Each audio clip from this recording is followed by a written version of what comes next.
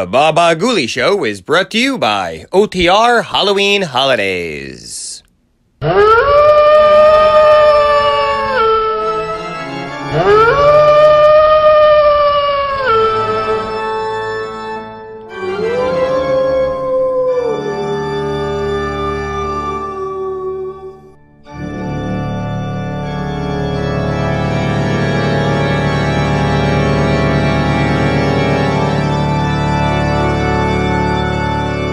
Quiet, please. Quiet, please.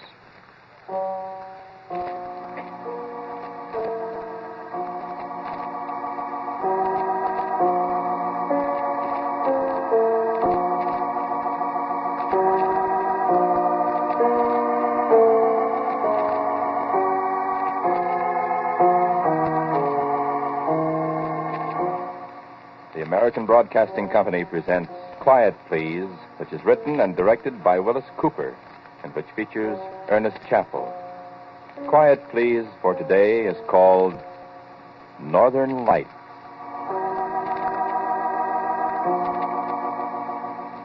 This is a story about the temporal displacement of mass.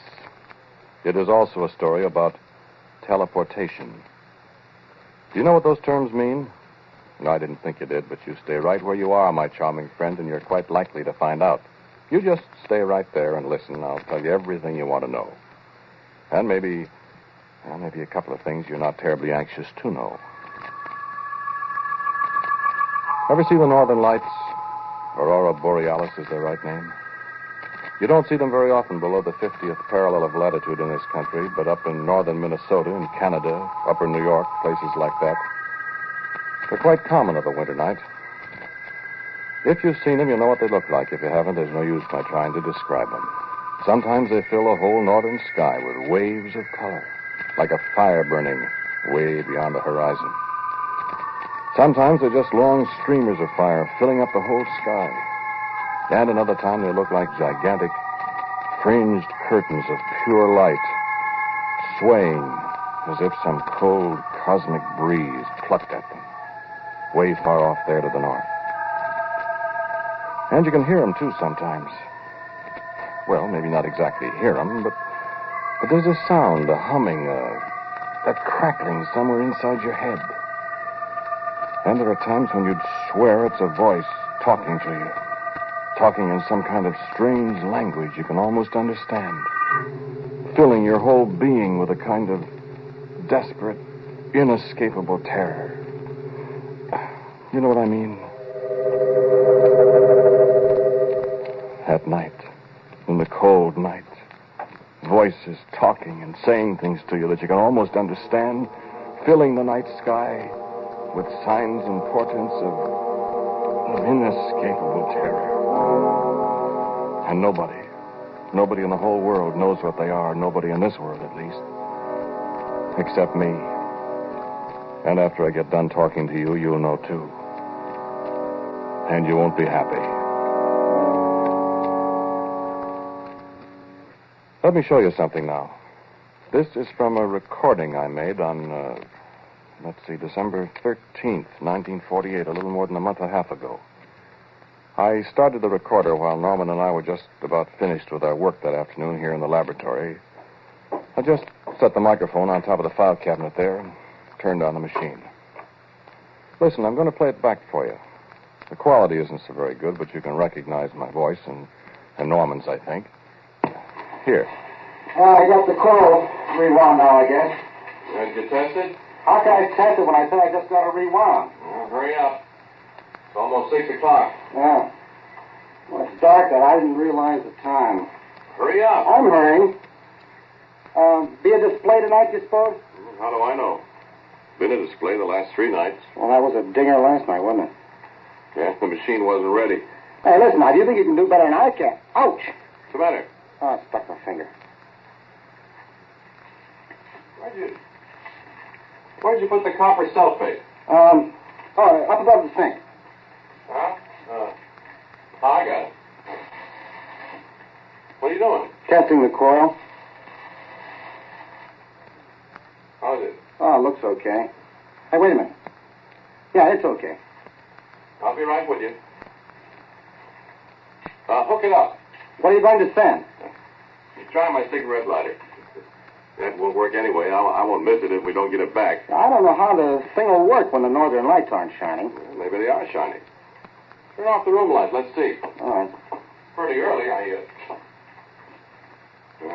What's the matter? Hey, look. Out early tonight. Oh, boy, that's fine. The whole sky. Look, blue and yellow. See, I never saw those long fringes. Never the same. What's that? You turn on the recorder? Yeah. Yeah, it's turning over. Let's see. Now is the time for all good men to come to the aid of their party. Now leave it alone. You about ready now? What's funny about the aurora? Northern Lights? Listen to this What's part funny? closely, friend. Oh, I don't know. Remember what I told you. You can almost hear the darn things. Not hear them, I mean, but it's kind of like somebody talking to you in a language you can almost understand. I don't know. I mean, you ever notice it? Sure. High frequencies, I guess. Something. Awful lot we don't understand. Look, you go over there at the recorder and talk into the mic. Talk what? Well, just describe what happens for the record. I'm no announcer. I know you're not. Just say what you see so we'll have an accurate record. Okay. Now? Go ahead. This is an experiment in the temporal displacement of a solid object. In other words, the first actual demonstration of a time machine, if it works. It'll work all right. Go on. Paul is now placing his old beat-up cigarette lighter on the stage of the hypercucambulator, and he is now setting the microchronometer to determine how far into the future he's going to send the lighter. Well, how far, Paul? 10 seconds. 10 seconds. Now, at the end of that time, if our calculations are correct, and we hope they are, the cigarette lighter will reappear. In that period of time, it will have been into the future. We could send it farther into the future if we wanted to, I guess, but we'd just have to wait that much longer for time to catch up with it and make it reappear. But 10 seconds, well, I mean, we can prove our point by sending it 10 seconds into the future just as well as 10 years ahead, and this way we don't have to wait so long. Hey, how am I doing, Paul? Now go into your commercial. When Paul presses the little button, the cigarette lighter will turn to nothing. That's not right. It'll be here, but it'll be 10 Now, seconds listen away. closely, please. Yeah. Well, now, What's going to happen? Mr. Paul McGilligan, a famous mad scientist, is about to press the big old button and send his lighter into the future. You ready, Paul? Here we go. Stand by. Look, Norm. By golly, it is gone. It just disappeared. Bang, like that. Hold your watch up close to the mic, Paul, so it'll record. Yeah. There isn't a sign of the lighter. The little stage on which Paul placed it is empty, and it should appear again in just a second if it really did work. 3, 2, 1. It's back! Hey, it's back, Norm! It worked. We made it. Oh, man, let's see if it's all right. Oh, Oh, now what? Oh, the lighter. Oh, it's cold, Paul.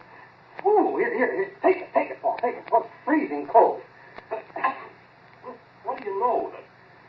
Look, the darn thing's like a piece of ice. Now, where the dickens do you suppose it's been in that 10 seconds? No, wait, friend. You know, That's it not was the right payoff there, yet. You said, only in the future. Listen. And time's caught up with it. It's back, but... Hey, Paul, look. Where did that come from? What? There on the stage where the lighter was. Where'd that come from? In the middle of winter. What is it? It's a caterpillar, Paul. A brown and black caterpillar. Where do you suppose it came from? Well, it wasn't there. I'll tell you where it came from, Paul. What? It came from the same place where the cigarette lighter went. What are you talking about? Well, feel it, Paul. Feel its fur. See? It's as cold as ice, too. A caterpillar. A little brown and black caterpillar, the kind they call woolly bears.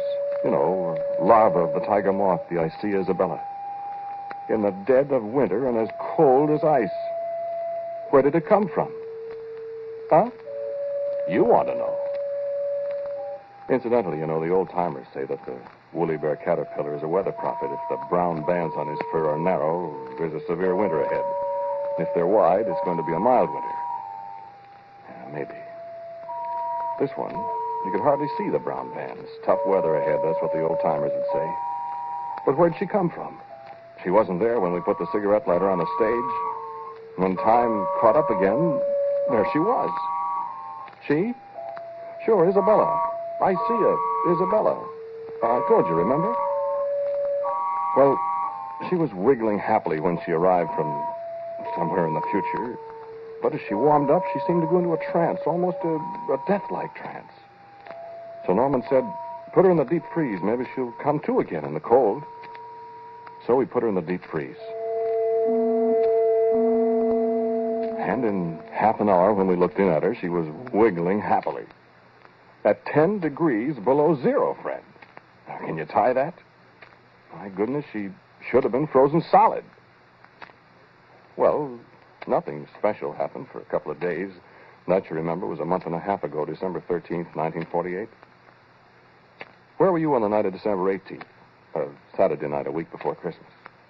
I'd been Christmas shopping in the afternoon, I remember. I came back to the laboratory to check up on some stuff, and Norman was there, fiddling with things. Hi, Norm, I said. How's Isabella? You know something funny, Paul? What's the matter with you? Well, me? You look so pale. You sick? Eat something disagreed with you? Paul, Isabella's singing. Singing what? Isabella's singing? You're dotty. She's singing. The caterpillar's singing. Not tap dancing, I hope. I'm not kidding you. Oh, cut it out. Open the deep freeze and listen. You been at the C2H50H? I haven't had a drink since Thursday night. Well, now, what? Open the deep freeze and listen. No kidding? No kidding. Well, we don't know where she came from. I won't be surprised at anything. Hello, Isabella. Hey, don't do that. What's the matter? Afraid she'll answer me back? Well, I don't know what. Hello, Isabella. I hear you singing. I told you, Paul. I don't hear anything. Now, listen, Paul. I haven't lost my buttons. I've been hearing it all afternoon. I couldn't figure out what was doing it, and then I noticed it was louder alongside the deep freeze here. So I opened it up and stuck my head inside, and it was coming from her. Yeah. What does it sound like, Norm? Well, I don't know. I mean, it's kind of like A-E-I. A-E-I? Didn't she say A-E-I-O-U and sometimes W and Y? Now, don't rib me. I tell you, I heard it. I think you better take a Christmas vacation, Norm. I'm not I nuts. know, kid, I know, but listen, we've been playing around with some pretty deep cosmic secrets, you and me. We've managed temporal displacement, which nobody in the world has ever done, see? Maybe we both need a rest. You know what I think, Paul? What? I think we've managed teleportation, too. And we don't know it. Teleportation? You mean like Charles Fort talks about? I mean transporting tangible objects from one place to another without any mechanical means. Electronically? I don't know, Paul. All I know is that cigarette lighter was someplace where it was awful cold. And it wasn't cold here in this room. Well, And where did that caterpillar come from? I don't know. It came from wherever that cigarette lighter went, Paul. But where? I don't know, somewhere. And you know what? I'm going to find out where it came from. You are. And how, may I ask you? I'm going to modify this gadget of ours, this hypercucambulator, so that it'll carry a man. And then, my dear boss, I'm going to sit down in it and have you send me out there somewhere in time and space and come back and tell you all about it. That's all for tonight, Bud. What? Come on, I'll take you out and buy you a drink. I'm not fooling, Paul. Okay, you're not fooling, Norm. Get your hat and coat and come on. I prescribe hot-buttered rum. Well, Turn off the lights. will you listen to me for a Turn minute? off the lights. I want hot-buttered rum. Okay. Gosh, look out of that window. The northern lights. Oh, they're really bright tonight. They sure are. Look how they pulse. Up, down. Up, down. Norm, Up. What? look at the deep freeze there in the dark. What about? You see it? Light, Paul. Light. It's I see it, Norm. It's right in step with the northern lights. and the same colors. Red, red. Blue, blue. Up, down, up, Coming down, from the deep freeze where our little friend down. Isabella was singing to you. Now, what do Hey, you... Paul, listen. I don't... Listen.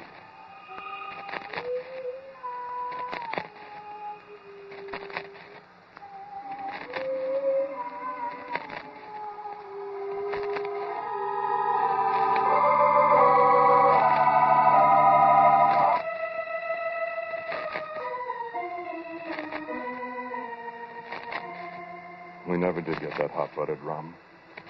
We stayed there in the laboratory for a long time, listening to the voice of the thing in the box, endlessly repeating A-E-I-O-U, the vowel sounds of our speech, and watching the light that pulsed up from the deep freeze in perfect rhythm with the flickering of the northern lights we watched through the window. And we thought long, long thoughts that I don't remember any too clearly now. I do know we both of us thought of ways to perfect our little mechanism, our time machine. Our machine that brought back a little cold brown and black caterpillar from somewhere. And when it was morning, and the lights had faded from the northern skies, we found that our machine was very different.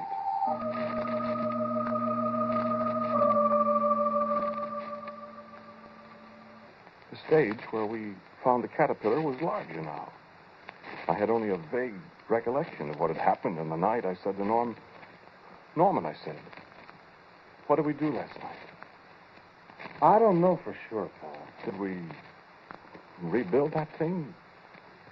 Make it larger? I don't know. I think I dreamed I was working on it. I think I hit my finger with a hammer. I see. Thumb's all bruised. Certainly looks it. Well, nobody could have gotten in here. The door's locked. The machine's certainly different. This coil I take, look, it's rewound different. Did I do that?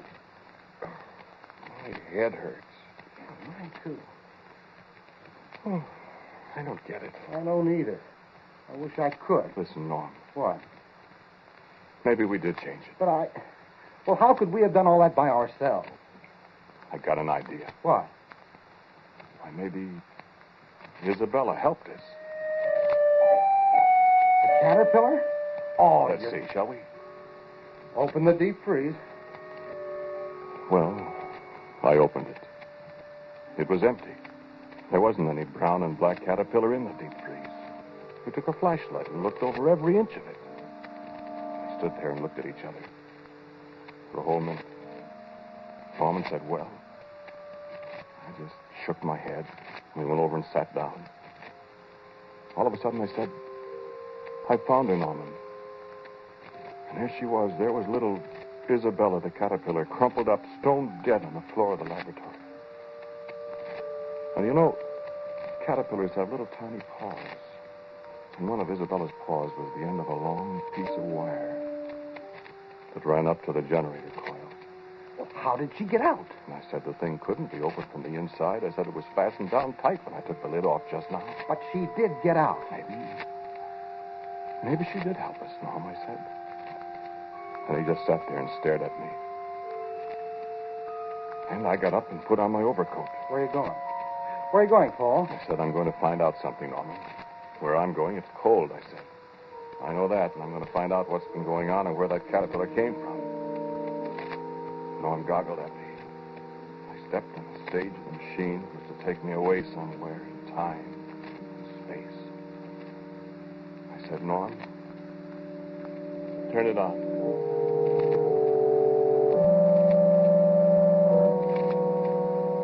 Finally, he reached over and touched the switch. He didn't say a word. And I braced myself. I nodded at him. Go ahead, I said. And he pressed the switch. And nothing happened at all. Nothing. Why? I know, Paul, I know. It's daylight, and there aren't any northern lights.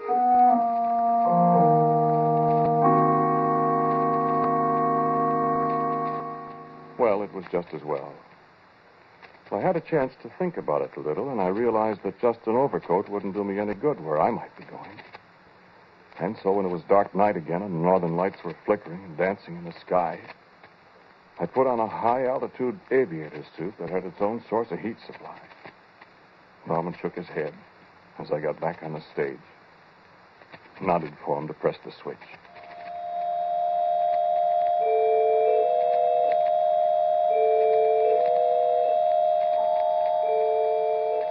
Cold. You've never been cold, friend. Dark. You wouldn't know how dark it can get. And then I was standing on an immense plain that stretched so far into the distance, a plain of snow and eternal ice. A dead, cold, white world with the blackest sky above me. And the northern lights reached from horizon to horizon. Even through the high-altitude suit, I could feel a biting cold. And I was afraid. Shivering, abjectly afraid. The streamers of the northern lights reached down toward me and wrapped about me. I heard the sound of voices screaming into my mind. I could understand them. I wished heartily I'd never played around with cosmic forces. I yelled inside the heavy helmet. I yelled, Norman! Norman, bring me back! And there was nobody to hear me. No, I don't know where I was. Another planet. Maybe the North Pole. Maybe the lights were all around me. Maybe that's where it was. But it was the most terrible, awful, cold, lonely place you could imagine in 100 years. The lights, the flickering, living lights crawled over me and beat at me. I could almost understand what they were saying. And then the crash. The sudden blackness. I was standing again in the laboratory I'd left only a few short seconds ago, and Norman was tearing at the fastenings of my suit and beating at me with both hands. I wondered what in the world he was doing until I got the helmet off. He was brushing caterpillars off me. Thousands of cold, freezing cold, brown and black Isabella caterpillars. I was in bed for a week or more. I don't know how long. Wherever it was I'd been, I'd nearly frozen to death in those short seconds. And at last, I was able to come back to the laboratory.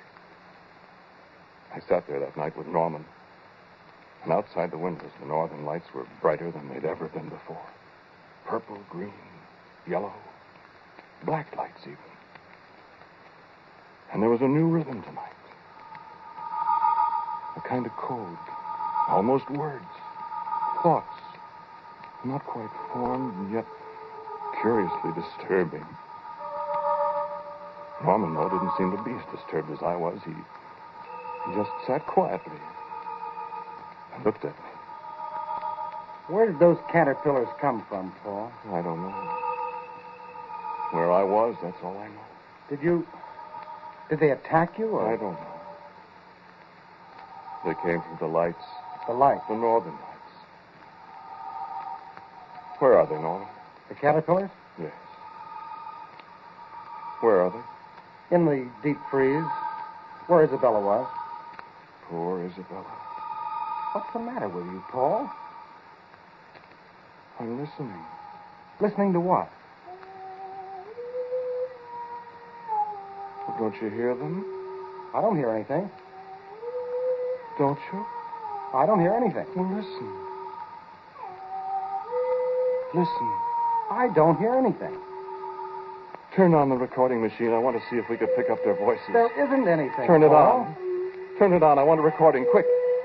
Quick, Norman. They're talking to us.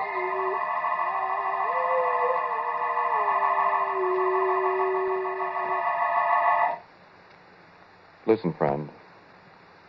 I want to play you another recording. This is what came out of our tape recorder that night when I was listening to the voices. And Norman couldn't hear anything. Just listen. I still don't hear anything, Paul. Be still. Listen. I tell you, Listen. What's that? Look at the deep freeze. The top's coming open. Look at the light around it, Paul. Be quiet. Watch. How did they... Good Lord, look. The caterpillars are coming out, Paul. Look at them. There's millions of them. Be still, Norman. But Paul, your voice. Be still, I said. What's the matter with your voice? We want to talk to you. You what? You said we. Why, of course, Norman. We. Who for the... It is Paul's voice, Norman. Paul's voice. Voice. But it is not Paul speaking. Listen.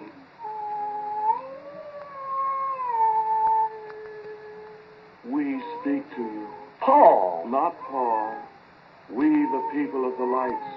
We from the cold. We are speaking to you with Paul's voice. I tell you that... Paul's voice will tell you what to do when the time comes, Norman. We go to the machine now. Paul's mind is ours for a little time now. We go to the machine that brought us to your world from the world of the lights. Who are you? The people of the lights, to take over this world of yours. Only this world of yours is so hot. We must have the cold world, and we know how to make it cold. What's the matter, Paul? Paul! So hot. No. Quick, Norman, turn on the machine. Send us to places in your world. No, our world. Hurry. So hot. Hurry, so hot. Paul! Hurry. Turn on machine.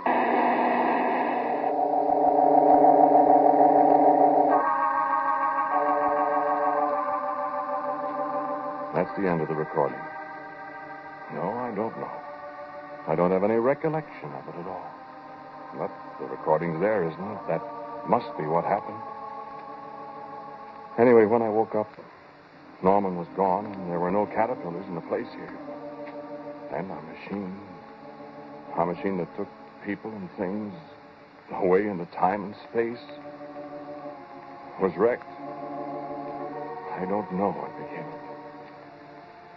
You heard what they said about my voice. They're going to take over this world and make it a cold world, like the one they came from.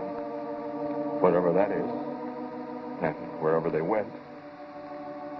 No, I don't know where they went, where the machine sent them. I do have ideas. Yes. Are you cold? It's freezing in here. And just for example, you read the papers? Look at the newsreels. Did you see the pictures of the snow in Los Angeles? In subtropical Los Angeles, where it hasn't snowed for so many years? I wondered about it, too. I wonder if anybody saw any brown and black woolly bear caterpillars in Los Angeles. Larvae of the tiger moth I see, Isabella.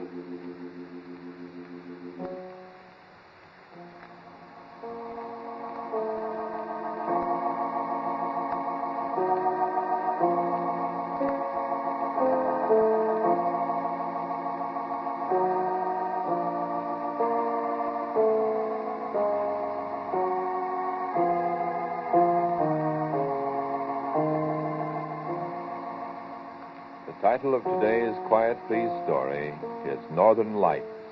It was written and directed by Willis Cooper.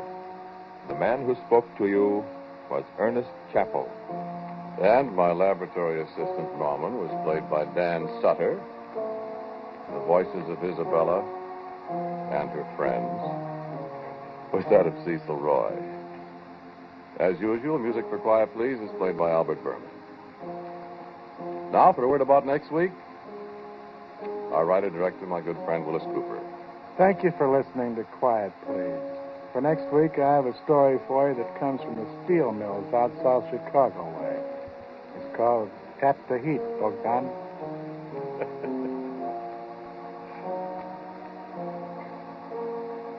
And so, until next week at this same time, I am quietly yours, Ernest Chappell. And now, a listening reminder. How are your predictions of things to come? What's your batting average? Compare your average with the man who has made predicting his business. Listen to Drew Pearson tonight on ABC. This is ABC, the American Broadcasting Company. It's intermission time at the Baba Gully Show. Time to refresh yourself and visit our snack bar. Got a yen for some hot popcorn? How's about your favorite soft drinks, which are sparkling cold? And there's all kinds of candy to tempt you. It's radio time, folks. Enjoy the rest of the program. During the intermission, our radio show brings to you a cartoon for the record.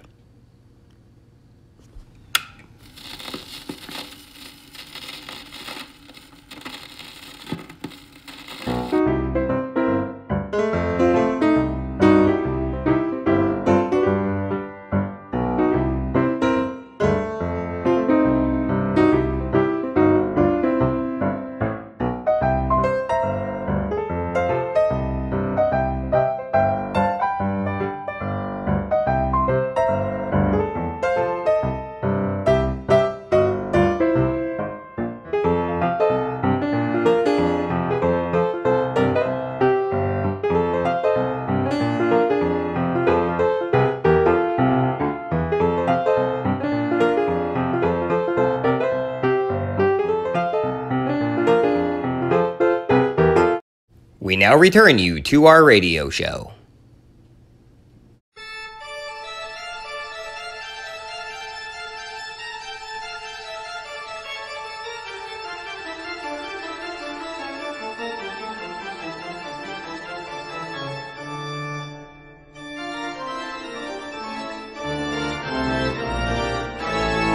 Hope you're enjoying today's radio program. When it's done, be sure to check out our channel over at WatchWatch. Enjoy some tunes with a nice cold soda.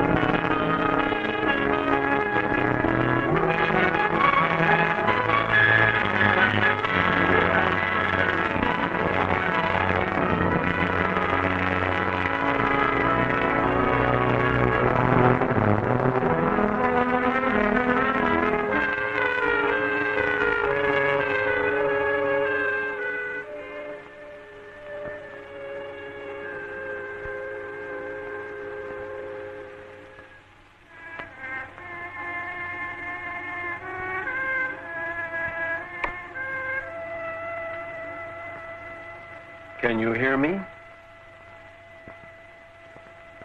Can you hear me?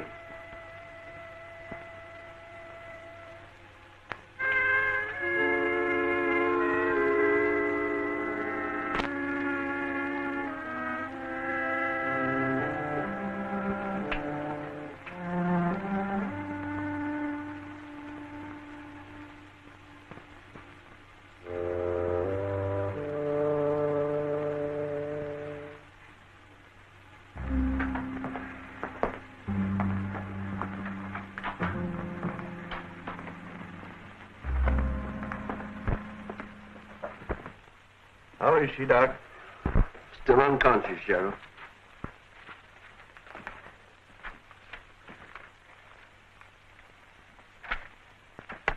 Let's see if this statement of yours is right. I started for New York at 9:15 tonight.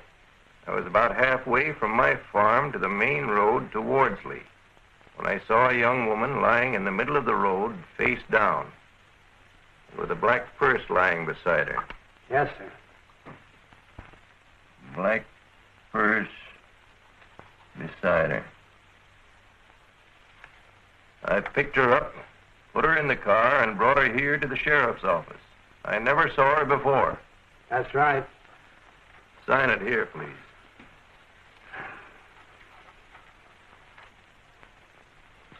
Yeah. Ain't any chance of a mistake. That's her, all right.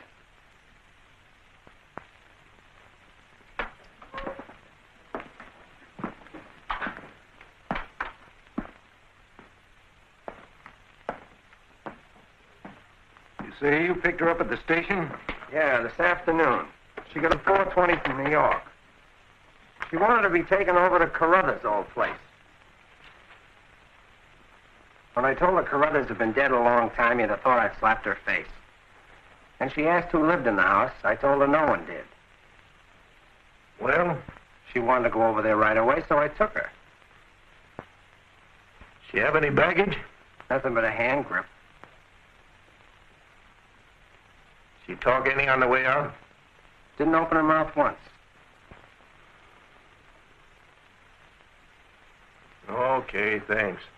Sure, Sheriff. Night, Doc. Good night. I wonder what became of her grip.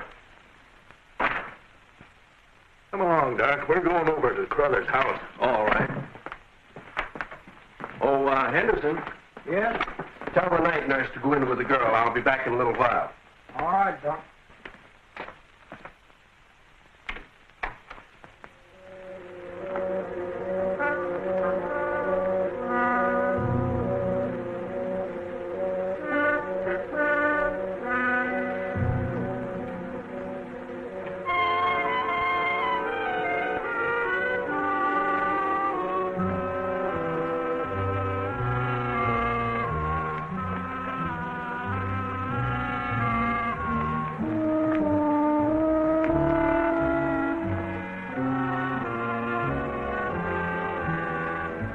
Devil got Carruthers guilty of murder. Light the candle, Doc. Uh-huh. He left by the back door.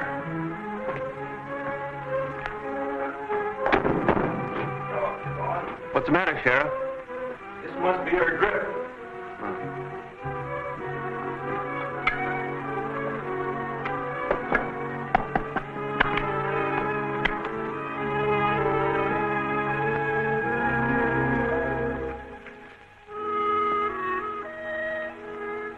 Nina McCarran, Glasgow, Scotland.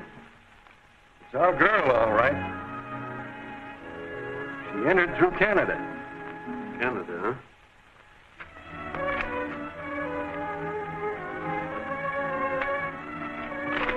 It's a marriage certificate. McCarran. She's using her mother's surname.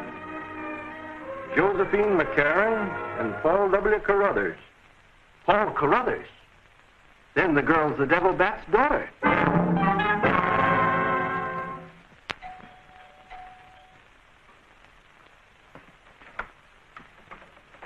Good morning. I'm Dr. Elliott. May I see Dr. Morris, please? Step into the library, sir. Thank you. May I have your hat, sir?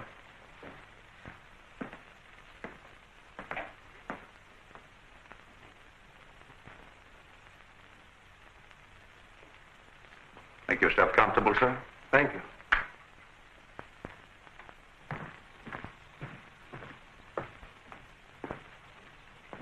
I beg your pardon, sir. But Dr. Elliott wishes to see you. He's waiting in the library. Elliot? Who's he? The town doctor, sir.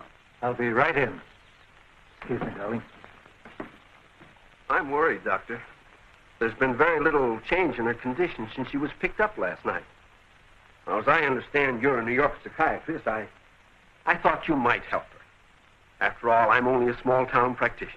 I'm sure you underrate yourself, Doctor. Oh. Who did you say the girl's father was? Carruthers. Paul Carruthers. You'll recall his name appeared in the headlines of the press all over the country a few years ago. He was a scientist who came here to work in peace and secrecy. No one around got to know him. His work seemed to consist chiefly of experiments in cell growth stimulation. Now, how he achieved what he did, I don't know. But his work finally appeared in the form of gigantic bats. Several people were killed by the creatures. And then one day, he himself was found dead, killed by one of his own beasts. This is fact, Doctor? Well, the police records have all the details. You mentioned cell growth stimulation. I'd be very interested in seeing his notes and reports. Oh, no chance, Doctor. None were ever found. Very interesting. Somehow or other, the rumor spread that Carruthers was a vampire. So around here, they call him the Devil Bat. Well, I'll be with you in a few minutes, Doctor. With you.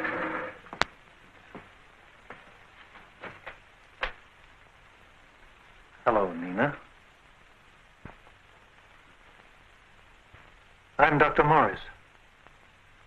I'm here to do all I can to help you. You've had a bad emotional shock. But that's all over now. There's nothing more to fear. You landed in Quebec. From there you went to New York, greatest city in the world. You remember you had difficulty in finding the train that would carry you to the little town of Wardsley. When you stepped off the train, you were happy and filled with expectation. You told the taxi driver to take you to your father's house.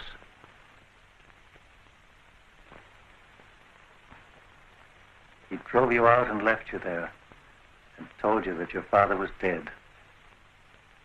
That was a great shock, Nina.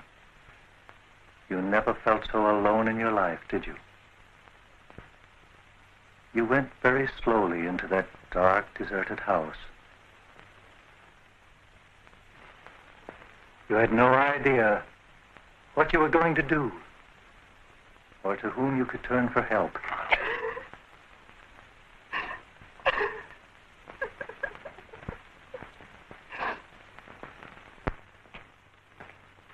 I must congratulate you, Doctor, on recognizing the possibility of a mental shock. You were right. Thank you. I would suggest that you put her up in a hospital for a few days. Give her a nice, cheerful room and plenty of rest. I'll drop by tomorrow and take a look at our patient. I'm sure she'll be all right soon. All right.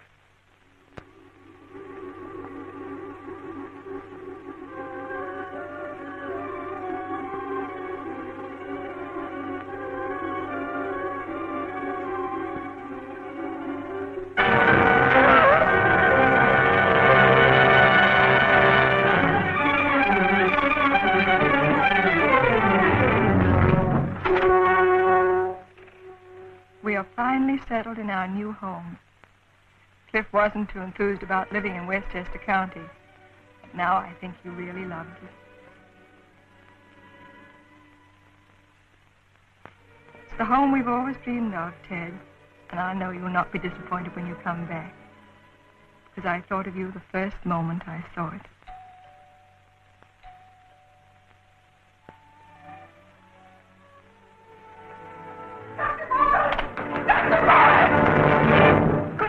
Charles, who are you? Where'd you come from? I ran away from the hospital. I was so lonely and frightened. Dr. Morris will help me. Of course he will, but he isn't here right now. My good heavens, you're freezing. You must come upstairs and lie down. Call Dr. Elliot, John, right away. Yes, ma'am.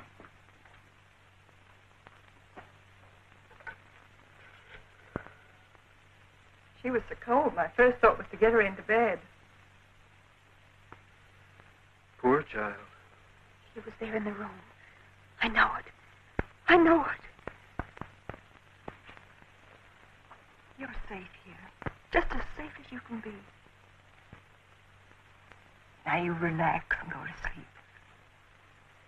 Close your eyes. That's right. Now sleep.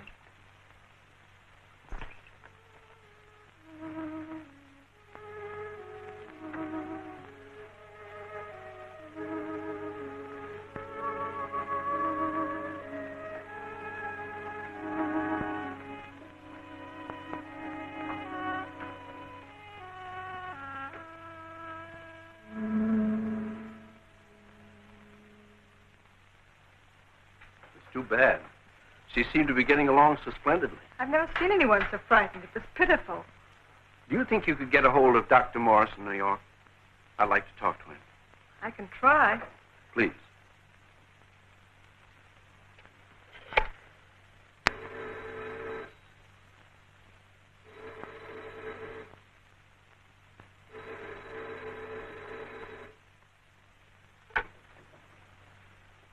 Yes, this is Dr. Morris. Oh, hello, Ellen. I was just about to call you. Yes. Nina came to the house. Let me talk to Elliot. Yes, Dr. Elliot. Oh, I don't know of anything else you can do. Rest and quiet will help more than anything else. I'll see you tomorrow.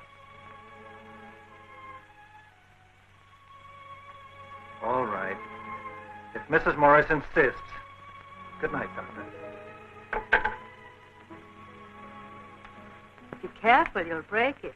That Chinese walnut is supposed to have a soothing effect on your nerves. That's why I gave it to you. Don't throw it. Rub it.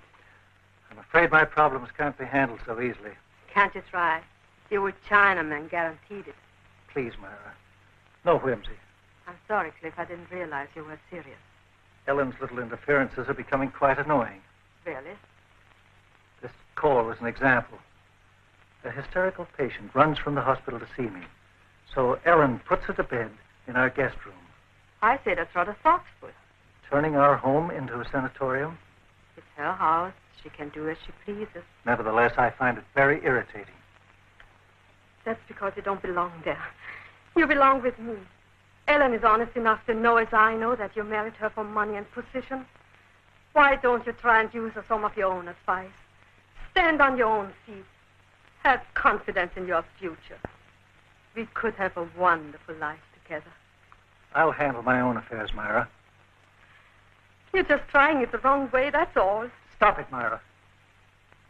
If you love me. When I married Ellen, I had good reasons. Important reasons. I won't permit you or anyone to question them. It isn't necessary to question you, Cliff. It's much too obvious. We agreed long ago not to discuss the matter. I want you to ask Ellen for your freedom. I can't.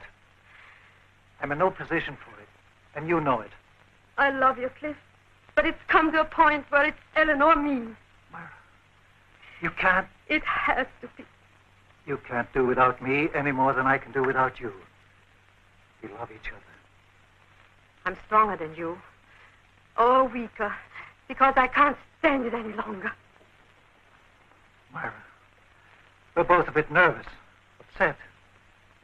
You'll see things differently. Let me hear from you after you have done something about it.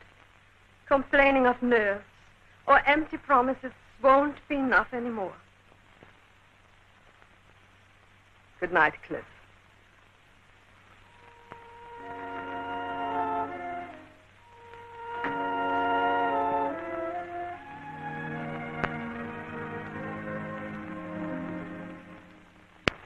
Did Dr. Elliot stay with her? Till the early hours of the morning. I'll take her back to the hospital. I wish you wouldn't. Why not? Well, I'm not a psychiatrist, dear, but it strikes me that Nina is badly in need of a little love and affection. She's so alone and so frightened. What's wrong? Not a thing. I'm always very interested when people are prescribing for my patients. Why, nothing was further from my mind. Oh, Cliff, please. If it's at all possible, let us stay. As you wish, Ellen.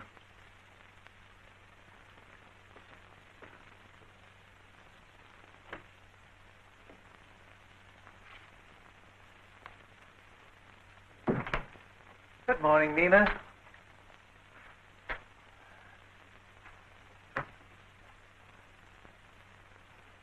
I'm very anxious to hear why you ran through the night to see me.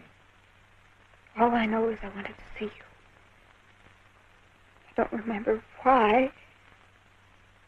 I don't remember.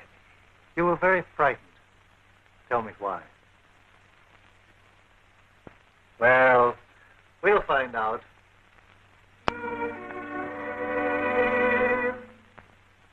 You remember your mother? Oh, yes. She was very pretty, always very kind. And your father?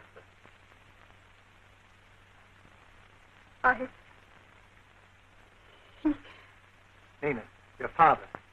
There was something about your father. What was it?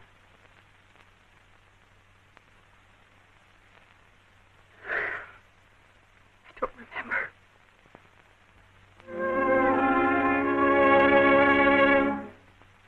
Are there any other members of your family?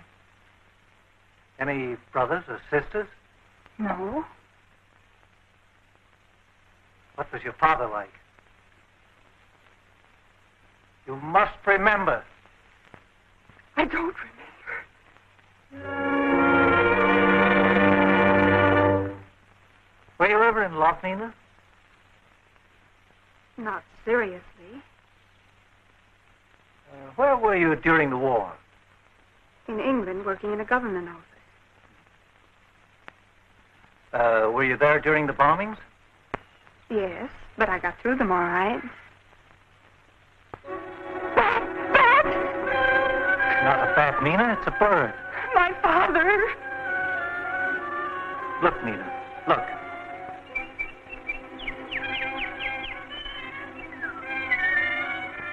The bird is gone.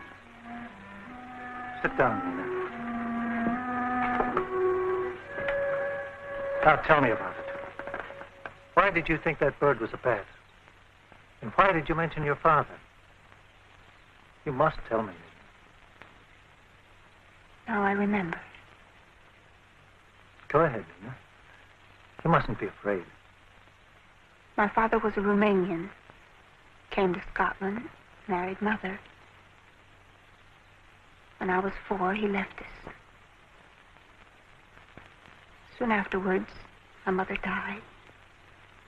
Do you remember the circumstances of her death? She died of some sort of an anemia. But people said Father killed her. Why did they say that? They believed it. They were always telling stories of demons and vampires and witches who lived in the forests and moors. They said my father was a vampire because he experimented with bats. For a long time, I believed those stories, too. I used to dream of him as a bat. I would be flying beside him. Of course, as I grew older, I realized how childish that was. And what happened when you went into his house?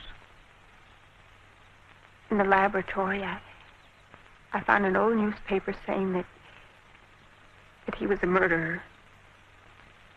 Yes? I suddenly felt I wasn't alone anymore.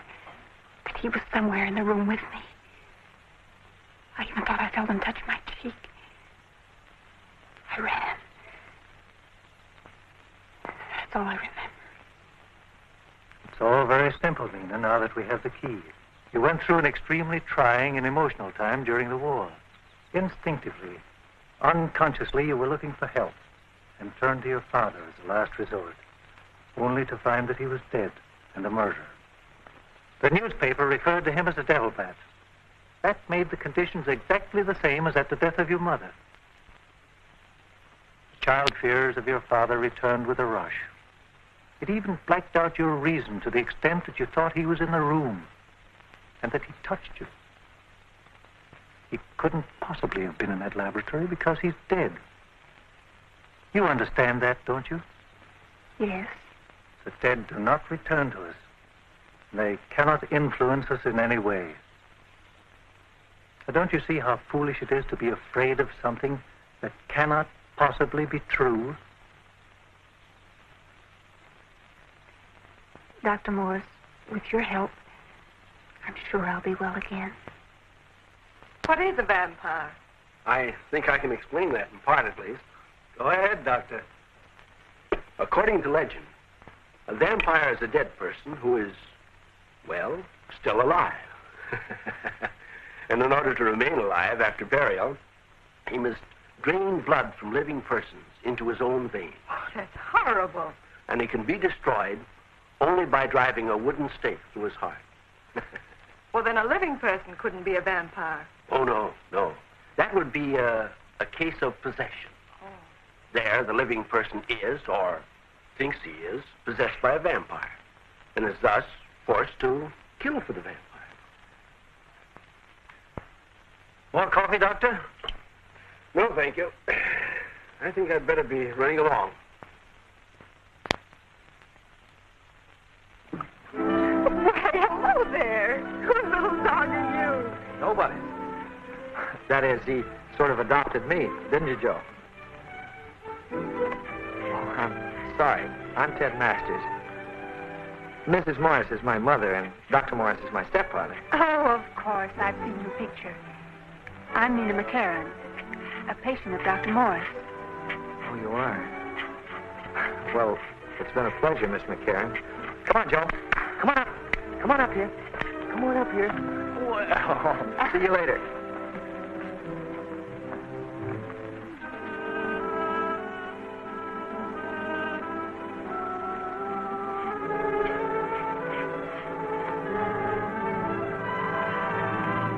Is anyone gonna welcome me?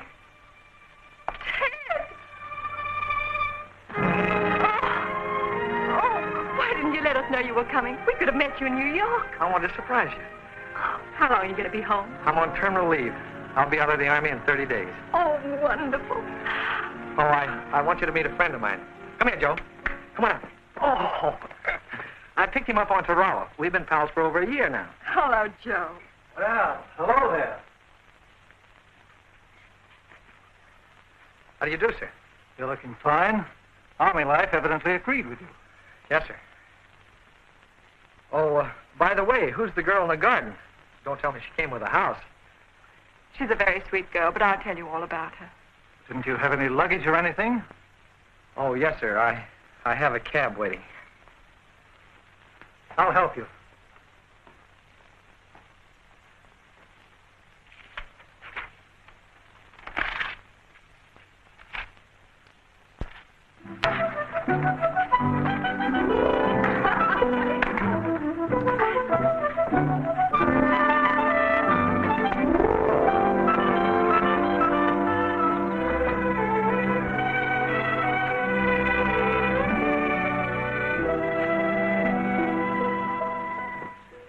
Wonderful girl. You know, it's awfully hard for me to believe that there's anything wrong with her. Oh, it's not very serious. Cliff says it's nothing more than a case of nervous fatigue. Don't you worry about it. Do you mind if I worry about you a little bit? Me? But why? Well, I noticed your bedroom's on the ground floor. Are you having trouble with your heart again? Oh, I just have to be a little careful. Cliff watches over me. Does he? He's very kind and considerate, Ted. All right. You like him.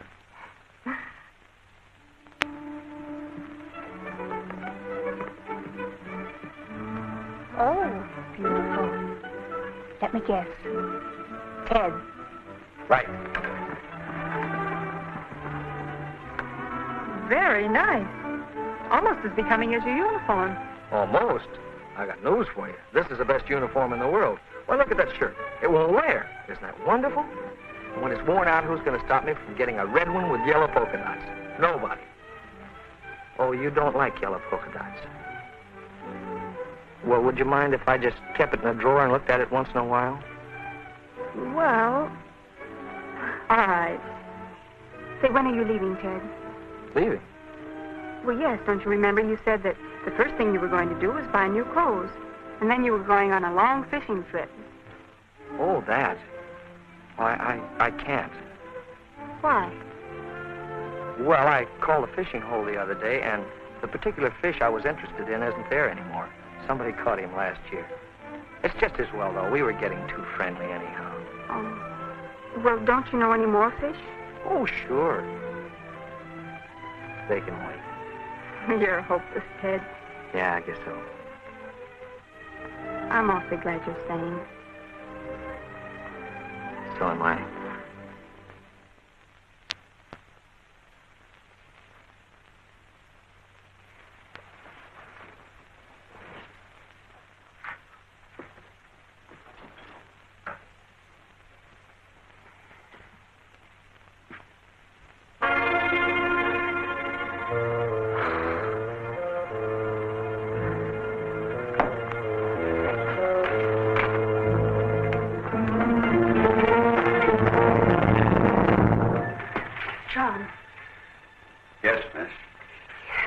Morris. Quick. Yes, miss.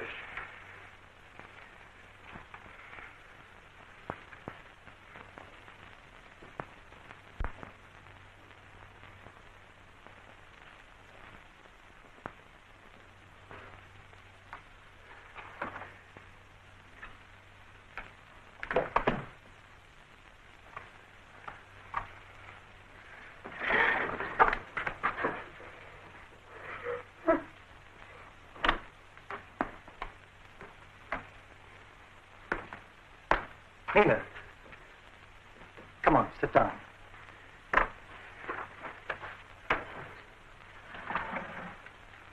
Now tell me about it. It's the tonic. Yes, the tonic. It's half gone. That's right, Nina. But I didn't touch it. Didn't even touch it. When I went to sleep last night, it was full. Somebody drank it. Did you dream last night? It was the same as before.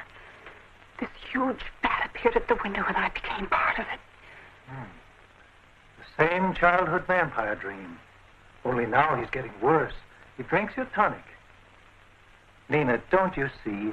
You simply don't remember drinking it yourself. But it's happened 3 times now. Why didn't you tell me? I don't know what I'm going to do with you, Nina. Why do you withhold these things from me? You must tell me everything. I can't cure you if you keep trying remedies of your own on the side. I'm sorry, Doctor. I'm afraid you have no choice, Ellen. Ted must be sent away on one pretext or another. He and Nina seem to be enjoying each other's company so much. Why, I never saw her smile until he came home. Ellen, that is precisely the reason. Can't you see they're falling in love? Of course, Cliff, but why not? Do you know what you're saying? How can you be so quick to throw away your son's happiness? And for a girl you don't even know yet. Oh, that isn't true. I do know Nina. Then perhaps you'd better take over her case. For I admit very frankly, I don't know her. Oh, please, Cliff, don't. I only meant an intuitive feeling. Then I advise you not to trust it. All right, Cliff, I'll do as you say. I know Ted is planning on joining a law office in Boston. I'll try and hurry him. You'll be glad later, dear. Perhaps you're right. I'm leaving for Boston tomorrow, but I'll be down every weekend. That is, for a while, anyway. After all, I'll expect my wife to live there. She'll marry me. You shouldn't ask that, Ted. You don't know enough about me. You haven't known me long enough. I'm not well. I know all about you.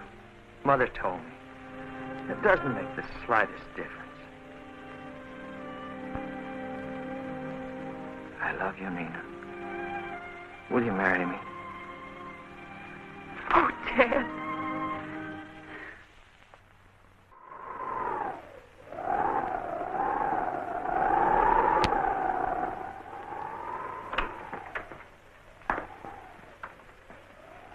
Don't leave it in here, please. I'm making this experiment so that you can't drink it without awakening yourself. That should convince you. Please. Please stay with me. To conquer your fears, you must face them squarely, alone. Here, you'd better take 2 of these tonight.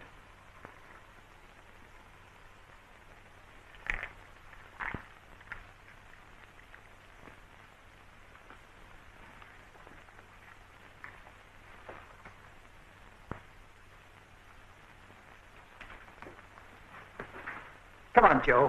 Nina has to go to bed. Won't you let him stay with me? Ted said he could. All right, Nina.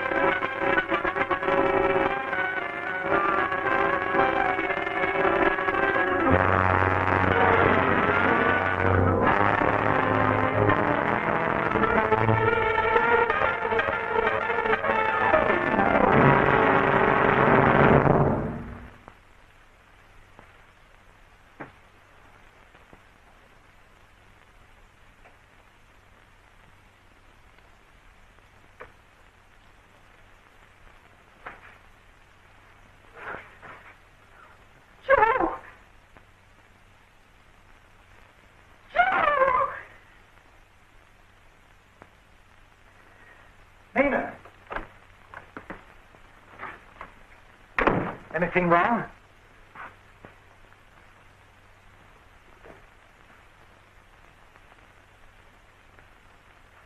He's dead. His throat has been pierced. How did it happen? Let me see your hands. Why did you kill him? Why? I don't know. Last night there was a bat at the window trying to get in. I heard my father's voice calling. That's nonsense, Nina, and you know it.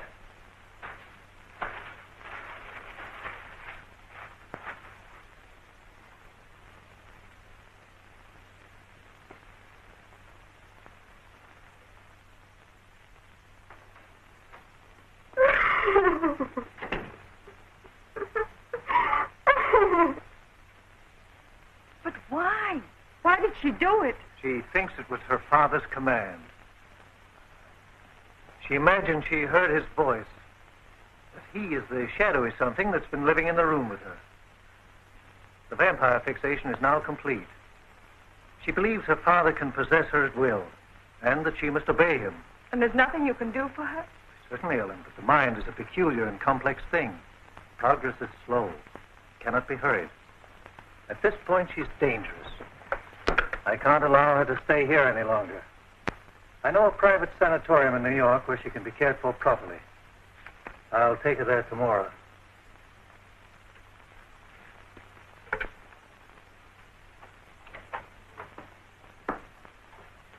Nina. Nina, dear.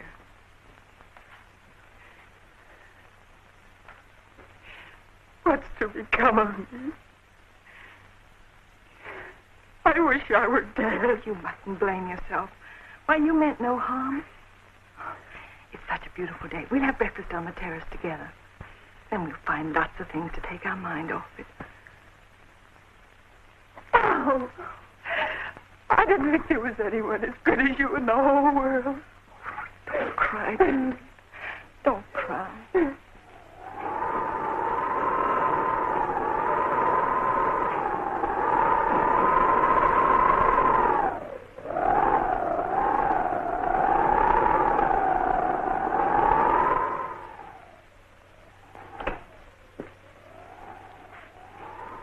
Nina, you promised to go to bed. I was in bed. I couldn't sleep. You get right over there and try again.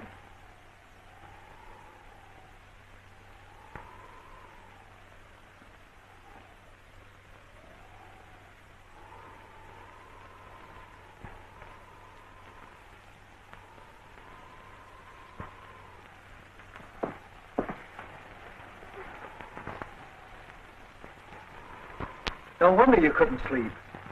Why did you take this from my desk? Well, you were reading it. I thought that... I have forbidden you to read anything but what I prescribed.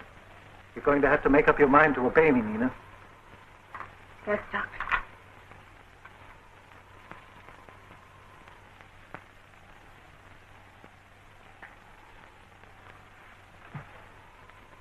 I don't want them. I don't want to sleep. I'm afraid. I have plenty of them. Here, take these.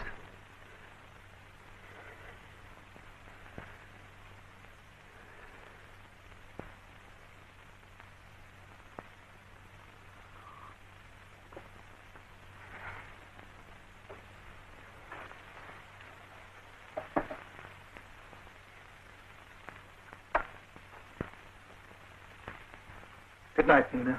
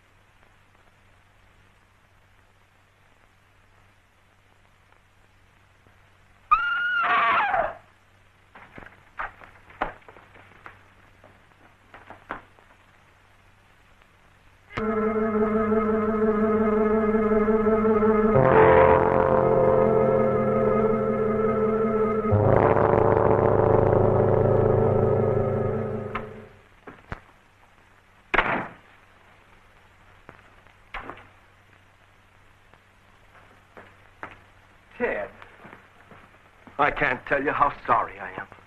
Thank you, sir. I'm just waiting to see Dr. Morris. He'll be glad you're back. He's taken it very hard. Where's Nina? In the county hospital. Thank you, Doctor.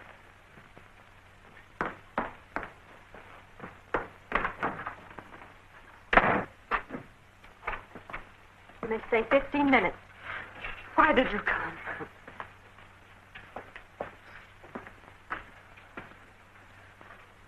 Tell me you didn't do it, Nina. You couldn't have. It's true, Ted.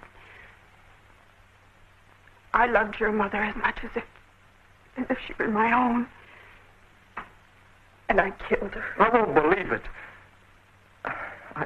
I simply can't. I even killed your little dog. Oh, Nina. Don't touch me.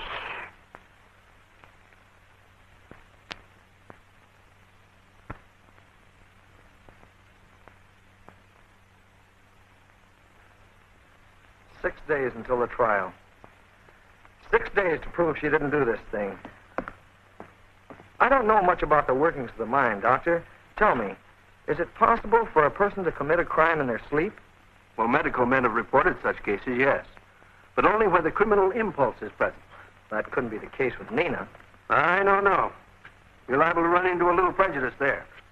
You see, the prosecution will undoubtedly claim that she has inherited tendencies from her father, based on the fact that 3 murders were charged to him through the Batsy development. Well, did he ever confess? No, he was dead when they found him, killed by one of his own beasts. Is anyone carrying on his experiments? No notes or reports were ever found. No papers of any kind. So whatever he knew about cell growth stimulation died with him. You know the old Carruthers house, don't you, Doctor? Yes, been there several times. Well, let's go over there. Now. I'd like to see the place. Well, it's on my way home. All right. Come along.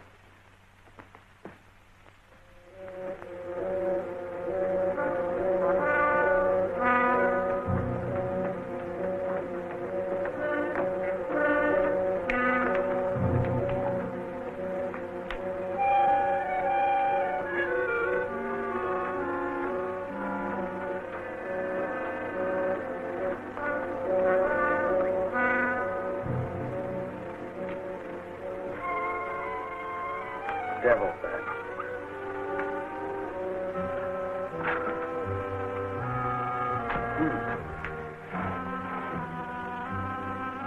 Someone's been here, all right. Everything's turned upside down.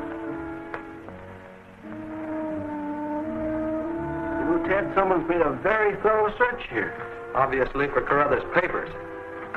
Perhaps.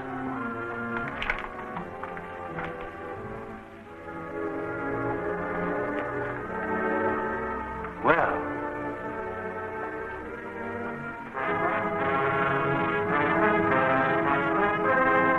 Ted. Yeah? Come here. Help me move this shelf.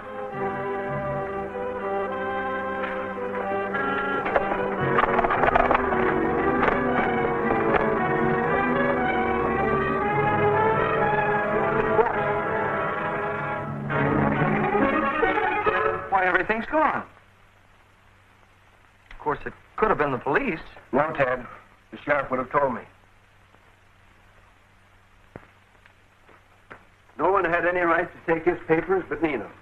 But she's been under constant observation since the moment she was found on the road. I don't get it, Doctor. Who would be interested in learning the secret of enlarging bats? Who?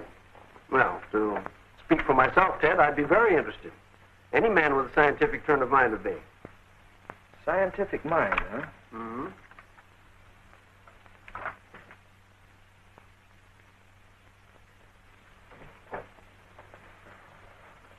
Doctor, what would you say if I told you my stepfather, Cliff Morris, has those papers? I wouldn't believe it.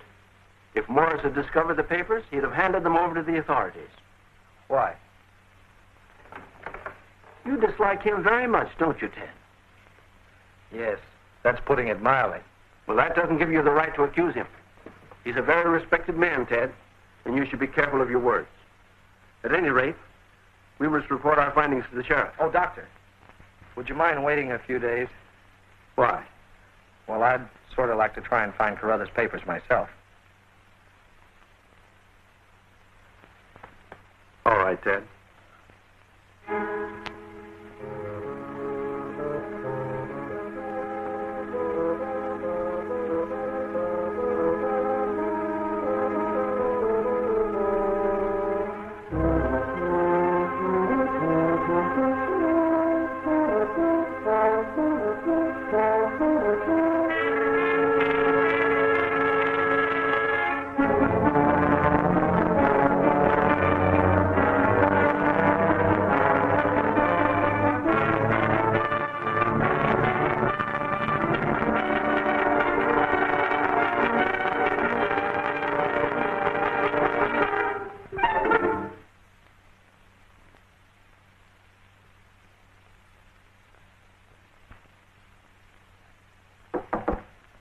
Oh, yes, John.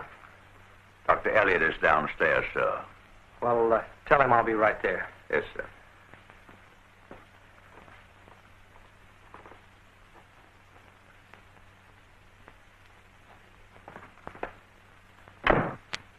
Well, I really didn't expect you to find them. After all, Ted, you must admit, it was a wild assumption. He must have them someplace. I've torn the house apart from attic to cellar, and I can't find them anywhere. There's just one more place. Mr. Masters and Dr. Elliot in the garden. Thank you, John.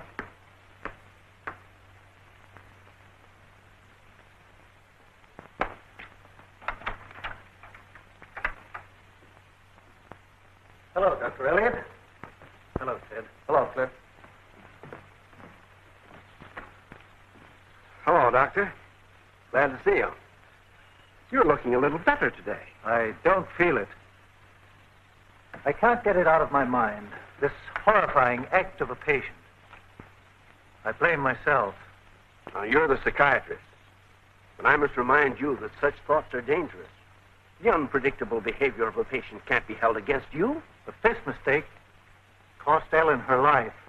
Doctor, you've no right going to your office these days. It's not fair to your patients or yourself. It'd be much wiser to go away for a while. What an idea, Elliot. I wouldn't think of it. My testimony will be very important to Nina.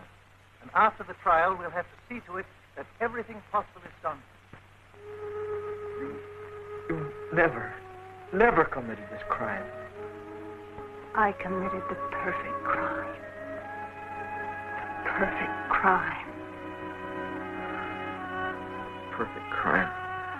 The perfect crime. What? Did I say something? Yes. You just asked if there's such a thing as the perfect crime. I did. Well, I wondered. Why? I don't know. I must have been debating something I read or heard. I'm inclined to say the perfect crime is possible. There's no such thing as a perfect crime, Doctor. There's only imperfect investigation, which allows the criminal to get away with it. I agree. The criminal's bound to make at least one mistake. Leave one clue. Then, too, he lives under a terrific mental strain day and night. He can't sleep or eat normally. Unless he's a Superman, he's bound to crack up one day. You know, I can imagine... Ed, would you mind developing your theories by yourself? I'd like Dr. Elliot to discuss the medical issues of Nina's case. Not at all, Cliff. You going to use the car today? No. Take it if you wish. Well, I thought I'd go into New York and see a show or something. It's a good idea. Goodbye, Doc. See you later, Cliff. So long, son. You shouldn't come here, Ted. But it's important, Nina. I have to know something. Did Dr. Morris ever talk to you about your father's papers or notes? Did he ever show you any? No. Please, Ted, I don't want to hear anything about my father. Or what he did.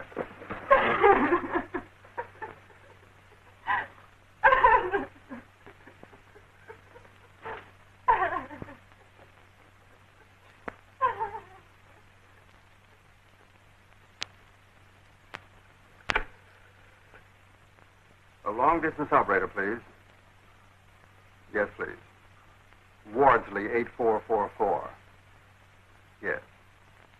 Riverdale, 3968. Yes, please. Hello, Dr. Morris? Good evening, sir. This is George. Yes, the manager of your apartment. Yes, sir. Well, there's a young man here who says he's your stepson. Wants to spend the night in your apartment. Because the hotels are crowded, he couldn't get a room. No, he can't drive home. Well, no, I don't think you can talk to him. To be frank, well, sir, the young man is out like a light. He's fallen asleep in my office. He said he met an old pal of his and they had a couple of drinks. Yes, I'll take good care of him. I just wanted to make sure, sir. All right. Good night.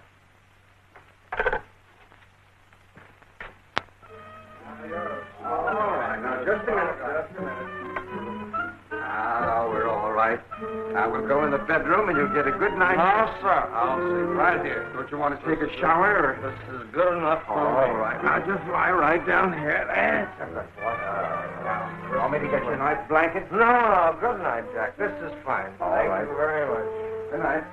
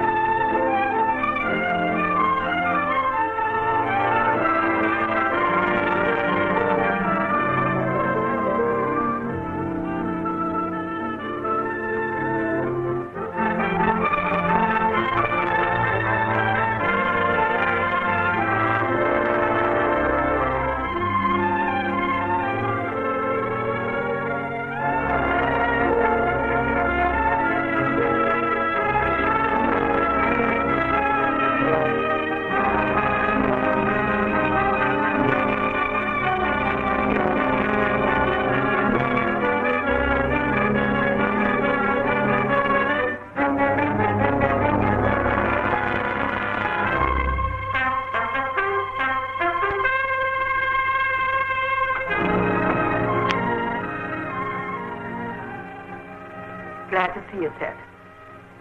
I was terribly shocked to hear of the death of your mother. Sit down, Ted.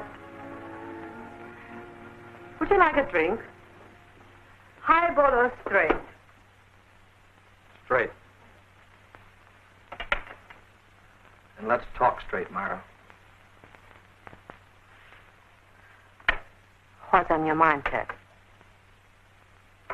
Mother's been dead for only 2 weeks. And already you and Cliff have planned an elopement.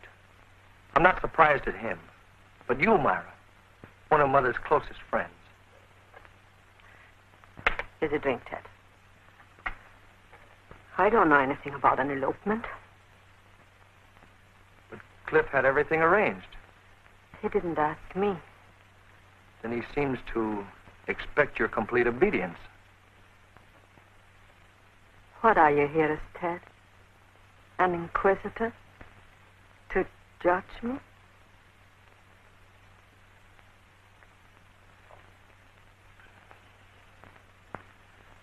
What is there between you and Cliff, Myra?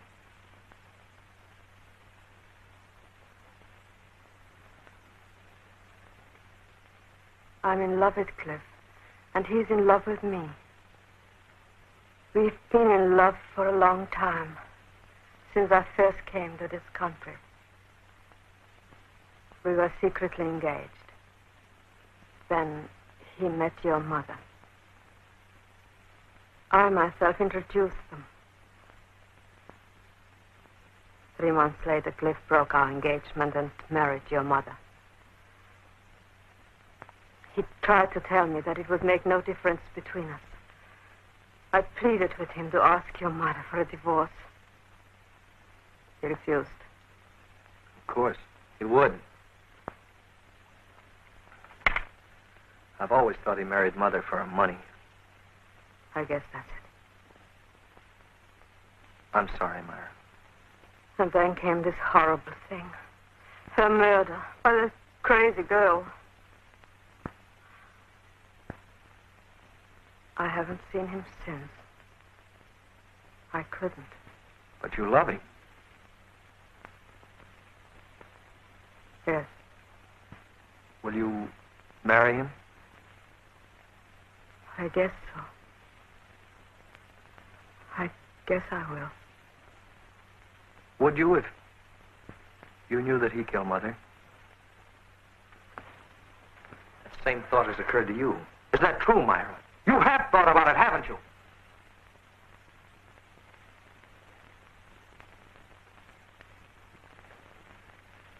What proof is there?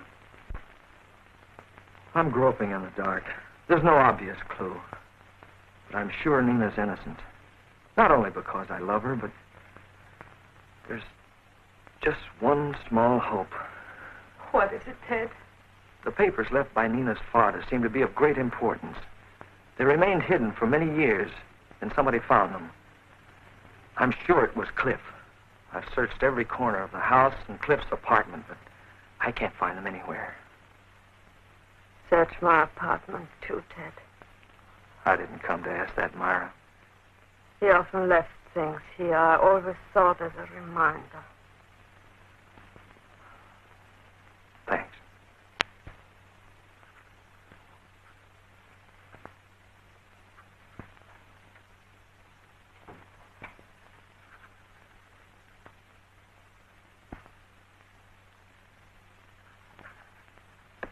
Thank you, John. Anything else? It's 10 o'clock, sir. All right. You and your wife may go. Thank you, sir, and good night.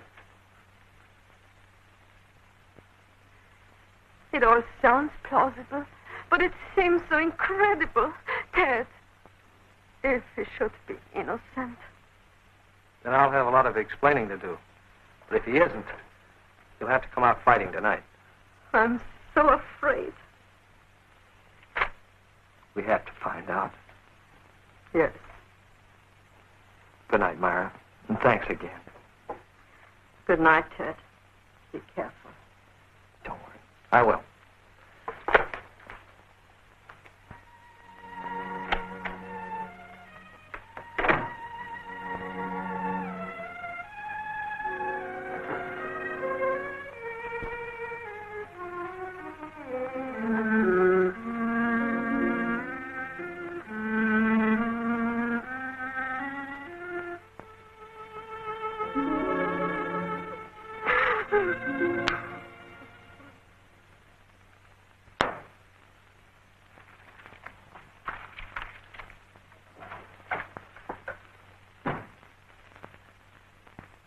Ted, how did you get here? I drove. But only a few hours ago, you were helplessly drunk. I found something that sobered me up in a hurry. So, you found it in my apartment. May I have it? Not right now. So, did I ever tell you its history? Oriental philosophers used to rub them in their hands as they paced the Great Wall of China, meditating. They were considered symbols of learning, were handed down from father to son. After many generations, they become highly prized heirlooms. Interesting, isn't it?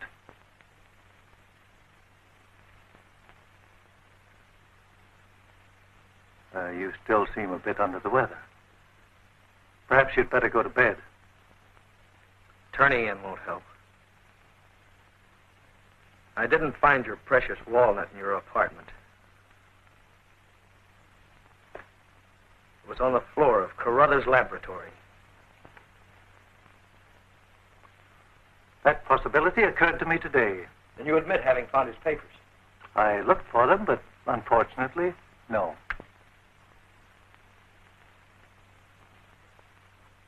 I felt something was on your mind. But why this sudden interest in Carruthers' notes? That is, granting he left any. I think they might prove that you killed my mother.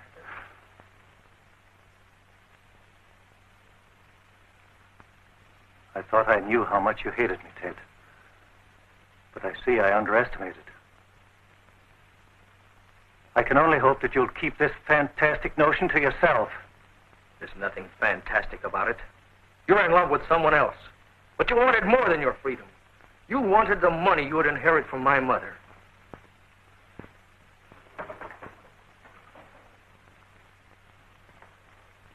Once and for all, Ted, I want you to know that I loved your mother dearly.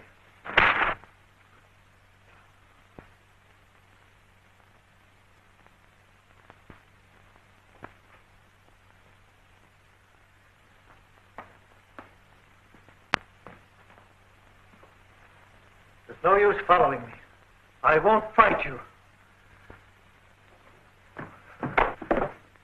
I've been to Myra's. She told me the whole filthy story. And I found Carruthers' papers. Well, now perhaps you'll tell me their great significance. They proved that Carruthers was not a murderer. If you'd let Nina read the truth about her father, she would have been cured.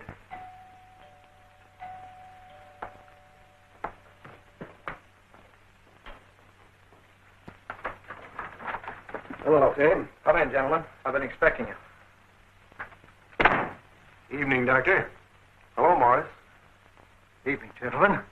Perhaps we'd better go in here. Dr. Morris, can you spare a moment? Certainly.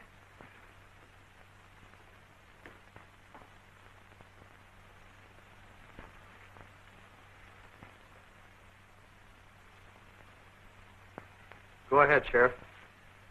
Dr. Morris, did you take these papers from the Carruthers house? Yes. Why didn't you bring them to me? Because it didn't fit in with his plan to murder my mother. Ted, you're insane. Dr. Elliott and I read these, but I don't see how... Then please listen. It isn't complicated. He had to have someone to put the blame on. Nina. Any jury would be quick to condemn her on the basis of inherited criminal tendencies. He couldn't give up those papers because they proved that her father was not a murderer. Calling him devil, bat, and vampire was throwing mud at a great scientist. He was far ahead of even today's experiments in cell growth stimulation and proved it on plants and frogs and bats. It was a world's loss when his bats broke loose and killed some people, because they killed him, too. Dr. Elliott will tell you that supposed inherited criminal tendencies is only one of hundreds of causes of mental aberrations. In Nina's case, I chose to consider it a persecution complex. In my opinion, Ted, Dr. Morris handled her case very competently. I would still like to know why these papers weren't handed over to the authorities. Well, frankly, gentlemen, they were of so little interest I forgot them at a friend's apartment and didn't bother to return for them. That's a lie. Myra Arnold will testify that you studied Carruthers' notes carefully and were enthused about their commercial possibilities. If I said anything of the kind to Miss Arnold, it was in a kidding vein. I don't consider myself on trial here, but I would appreciate it if you would tell this young lawyer just how much of a case he has. Beyond illegal possession of these papers, which you admit, I'd say none. I know you killed my dog and pulled that trick with a tonic just to force Nina into the state of mind where she believes she did it. Are you sure, Ted? You aren't letting personal feelings run away with you? I think you are, young man. Well, gentlemen, this has been a bit nerve-wracking. If you don't mind, I'll retire. If there are any charges to be preferred against me concerning these papers, you'll find me at my New York apartment after tomorrow. I wouldn't worry about it. Well, if that's all, we'll be leaving. It isn't. Just a moment.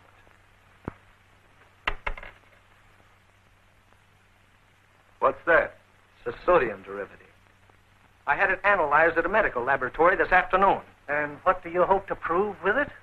That besides driving Nina deeper and deeper into her fears by suggestion, you drugged her with these night after night. What do they do? They're the most powerful dream stimulant known. And frequently used by modern psychiatrists. Then you admit giving them to her? Most certainly. Who was in the house the night of the murder? I'll tell you. Just you and Nina. The servants were in their quarters over the garage. And so? Anyone under the influence of that drug is incapable of movement. Someone had to carry Nina down those stairs and place her in front of that bedroom door. That someone was you, Cliff, after you murdered Mother.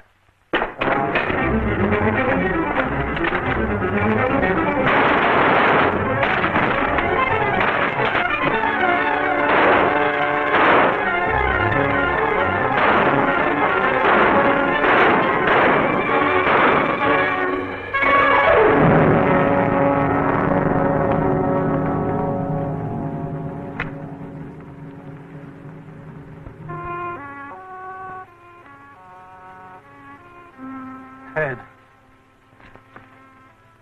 Forgive.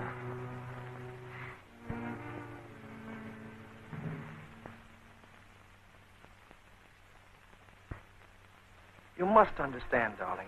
He made you think all those things. He wanted to frighten and terrify you. He made you believe them so he could use you to cover up for his crime. You see, there's nothing to be afraid of anymore. And I was so sure. Will I ever really believe in myself again? What does it matter? As long as you believe in me. You're right. It doesn't matter at all.